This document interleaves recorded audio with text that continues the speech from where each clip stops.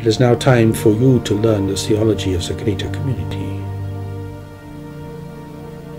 If you do not learn this, you will never evolve beyond being a primitive race, isolated and ignorant, superstitious and foolish in your comprehension of life.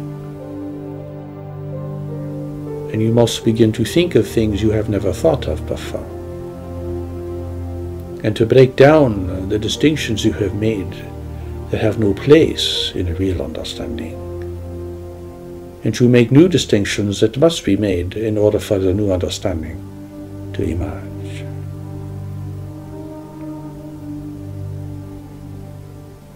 It will take a long time for people to learn this, but even if a few can, it's a beginning.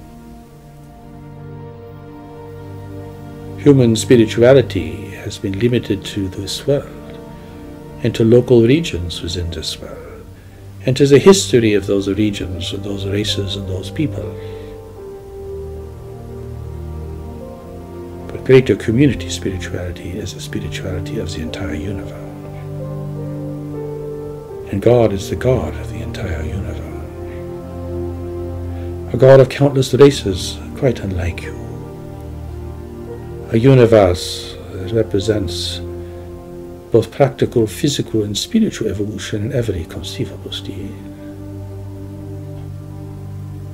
That is what you will be facing in the future. And that is why you cannot be a primitive people with primitive ideas. You too must grow and expand, because life is requiring this of you now.